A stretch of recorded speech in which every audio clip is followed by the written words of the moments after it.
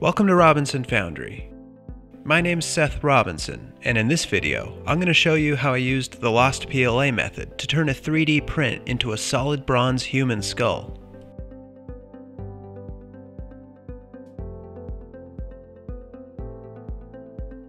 I chose this model by Patina Studios because I liked that it's a relatively simple design.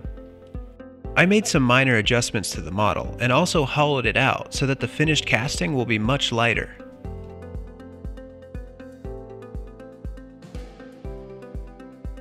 I printed the skull in 2 parts, which took about 35 hours total. I also printed a sprue and a vent, which will be attached to the skull later on.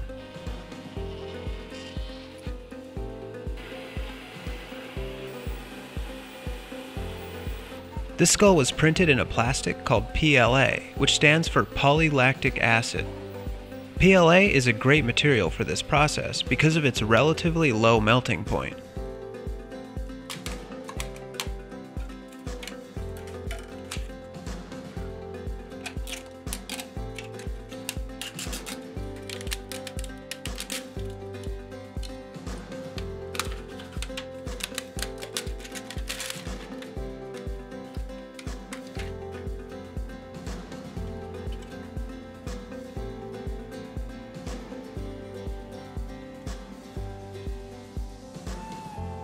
I cleaned up the edges of the 2 halves and then glued them together.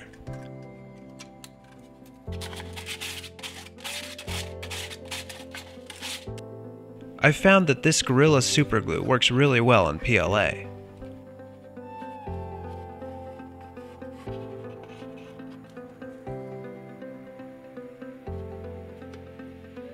It also does a fantastic job gluing PLA to fingers.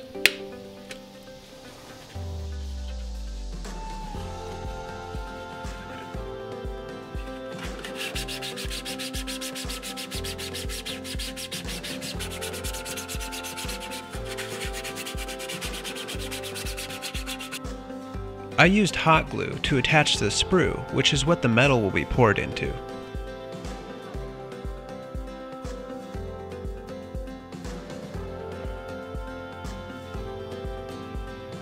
This glue joint had to be extremely strong because this skull was going to start to get really heavy. I wanted to try and hide the layer lines from the printing process, so I coated the skull with microcrystalline wax.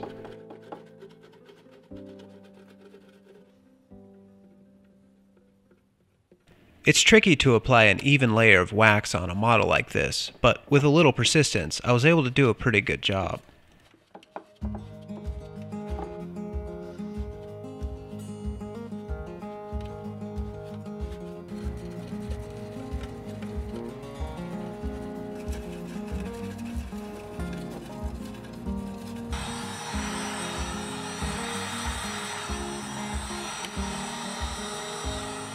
I attached a vent running from the jaw to the top of the sprue.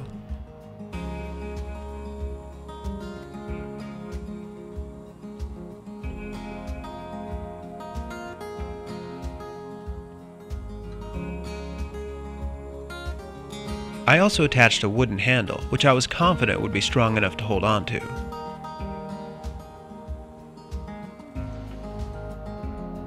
The next step was to dip the skull into a ceramic material called Suspendaslurry.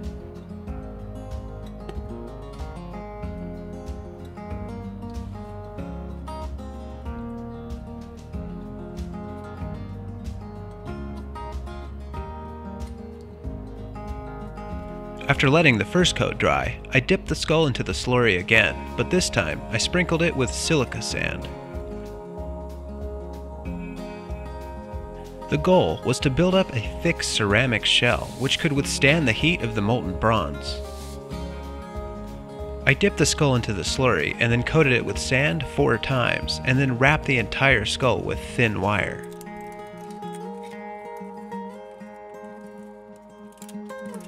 This will help prevent the shell from cracking as the plastic is burned away.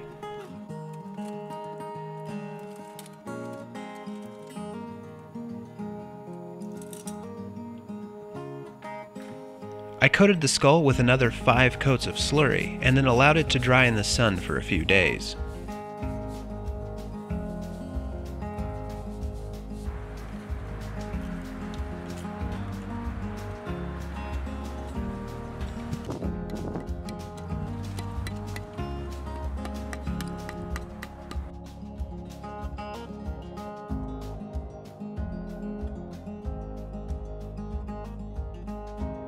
Once the shell was completely dry, I placed it into my kiln and brought the temperature up to about 500 degrees Fahrenheit, or 260 degrees Celsius. At this temperature, the wax and PLA melt out of the shell without catching fire and can be removed from the kiln. I've found that Overture Black PLA burns out without leaving any ash behind.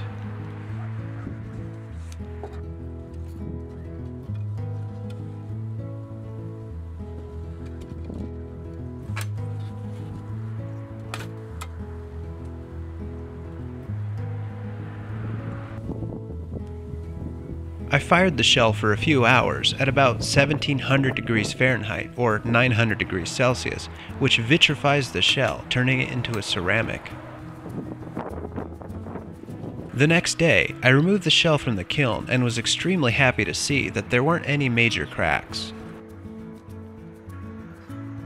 I estimated that the skull would weigh about 7 pounds or 3.2 kilograms, so I decided to melt 12 pounds or 5.5 kilograms of bronze.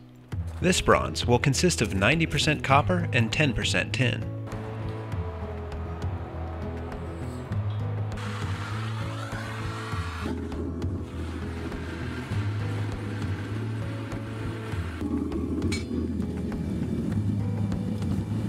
I started by melting the copper, which took about 40 minutes in my homemade furnace.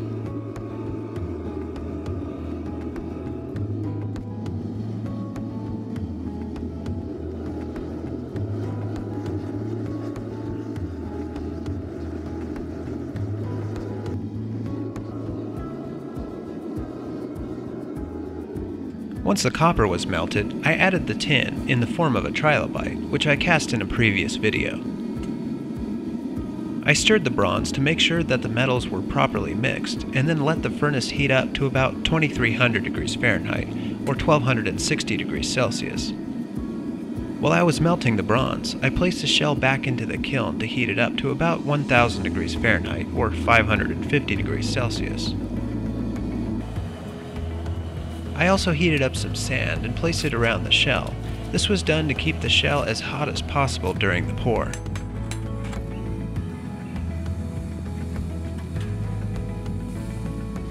It was tricky to hold onto a shell that was 1000 degrees and pour 400 degree sand inside and around it.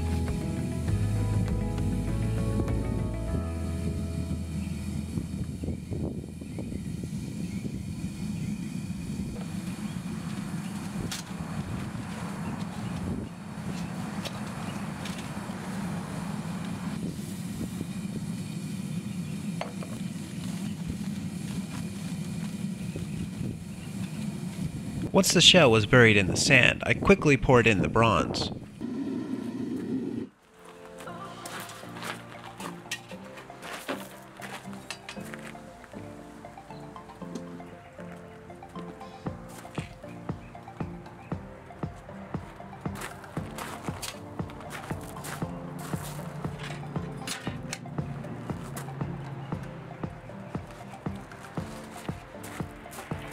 I made sure to pour as fast as possible to make sure that the entire mold filled before the metal solidified.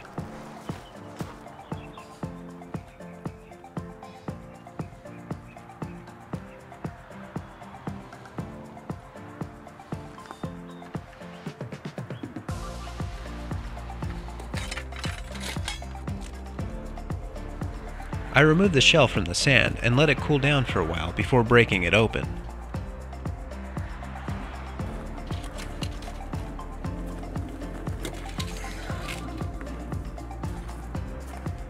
Breaking off the shell is extremely exciting, but it can take a while to remove all of it and expose the casting, especially when it's covered with wire that acts like rebar.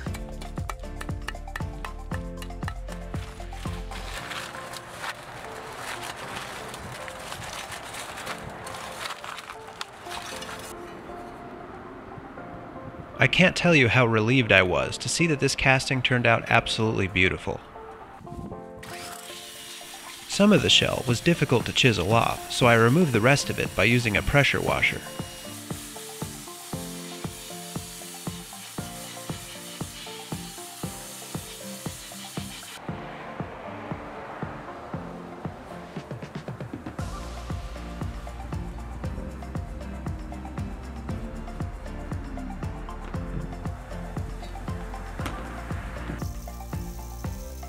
I used an angle grinder to cut off the vent and sprue.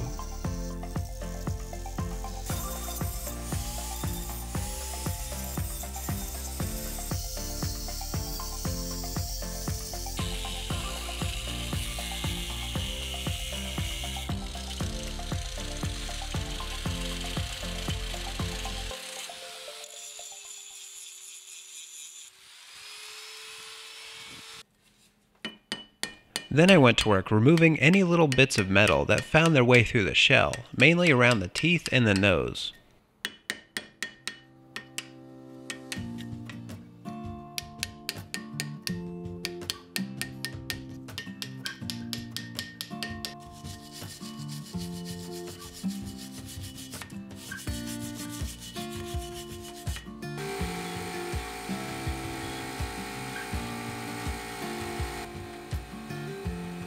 I spent several hours polishing the skull with a dremel and a die grinder.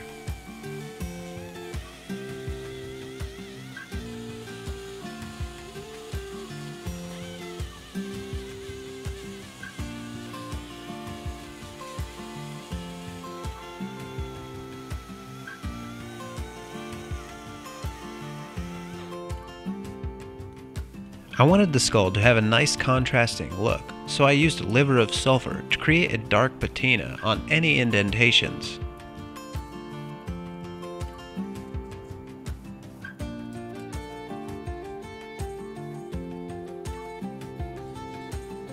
Then I used some steel wool to polish the skull.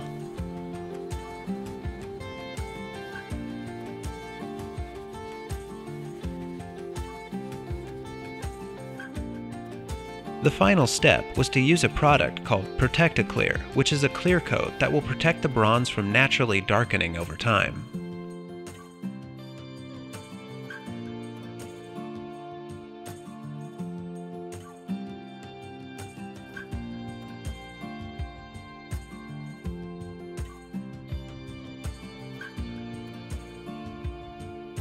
I'm extremely pleased with how this skull turned out.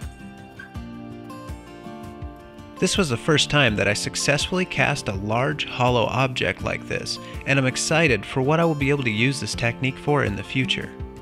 If you have any suggestions, please let me know. And as always, I hope you enjoyed watching this video, and if you did, please give it a thumbs up. Tell me what you think in the comments, and subscribe for future projects. Thanks for watching.